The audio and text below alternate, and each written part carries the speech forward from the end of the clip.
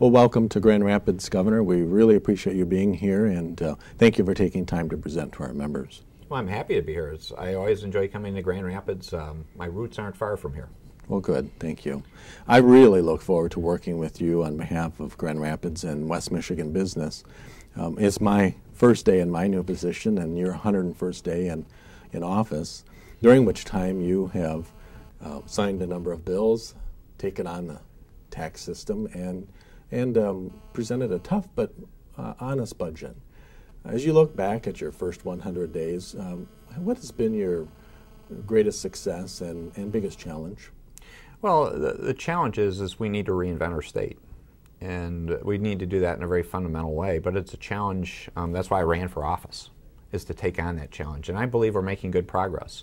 And it's not about me. It's about we working together as Michiganders. And one of the real positives that has already happened is build a very good relationship with the legislature. We've worked as a team, and we have accomplished quite a bit. I think I've signed 16 different public acts into law in just these first 100 days. If you look back at the prior administration, I think there might have been one act that was signed into law. But it's not just the quantity, it's also the quality of the bills we've gotten enacted. Good things like item pricing, getting rid of ergonomic regulations or preventing those from happening, the emergency financial manager legislation, a lot of good things. And we're pursuing budget and tax. And I believe we're on a path to hit that deadline of May 31st. Awesome. Well, you've talked a lot about economic gardening, something that local chambers of commerce have been engaged in for a number of years. I think our members would really like to hear about your thoughts on transitioning the state's economic development strategy more toward that model. Sure, it's critical, because if you think about it, where are most jobs created? They're created by small and medium-sized businesses. Large businesses clearly help, but they're in the local communities. And one of the problems we had in the past is, at the state level, is they tend to get too caught up in this going hunting, going out for out-of-state companies, trying to attract them to Michigan, and then giving them these huge incentive packages, sort of buying them into a state through our broken tax system to get them to come here. That's not the right way to do things, and I put on my business hat when I started looking at this. If you think about Michigan as if it was a business itself, what's the most important thing you do if you have a challenged business? Is to keep your current customers happy. And our current customers are the people already here that have been striving to build businesses for a long time. And then ultimately you say, how do you support them? Because if you have happy customers, that's the best marketing you can ever have. Better than any ad, any incentive package. It's the word of mouth by having success.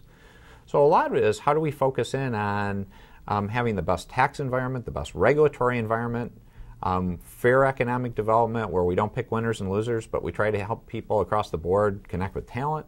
And that's what we're all about. So that gardening is the right way to go. Yeah. And hopefully we've got a lot of good seeds planted. We're going to get there. Absolutely. One of your messages has been that we're all in this together. What can West Michigan, our businesses and viewers, do to assist with Michigan's reinvention? Well, you already are helping in terms of some of the things that the Chamber's already gotten involved with. And one specific one is one of the things I appreciate your support is on the new international trade crossing. The Chamber came out and was supportive of that. And that helps send the message that it's not just about building a bridge in Detroit. It's about international trade for Michigan.